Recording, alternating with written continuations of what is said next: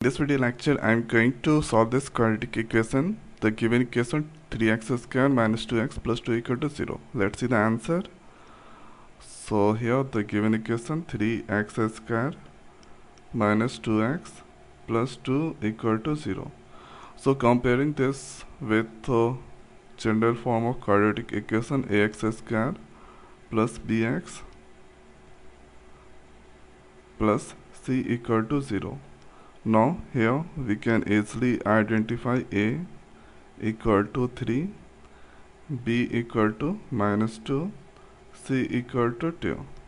Now x equal to writing here the formula of quadratic equation x equal to minus b plus minus root under b square minus 4ac divided by 2a. Now here putting the value x equal to minus b, so minus already there, minus 2 plus minus root under minus 2 a square minus 4 into a 3 into 2 divide by 2 into 3. Thereafter x equal to minus minus plus 2 plus minus here minus 2 square, that is 4 here, 4 into 3 into 2, so this come 24. Okay,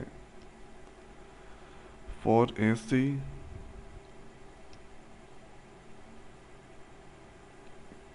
now thereafter 2 into 3 6.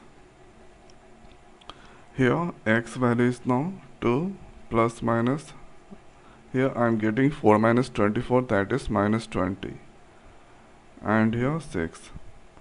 So now d equal to b square minus 4ac. So this is here discriminant. So if you want to put b square, so b square minus 4ac here, this I calculated, the value come 20. So d equal to minus 20. Now minus 20 less than 0. So when minus 20 less than 0, so no real root exists. Okay, so no real root exit. So here we cannot find here the x value. The next x value that comes to the imaginary number. So d should be greater than or equal to 0, then that return real root, or if that less than 0, so no real root exit. So first here it must be greater than 0 or equal to 0, then we can find the value of x. So after that here write this d equal to b square minus 4ac, d is minus 20 and minus 20 less than 0, so that no real root exit.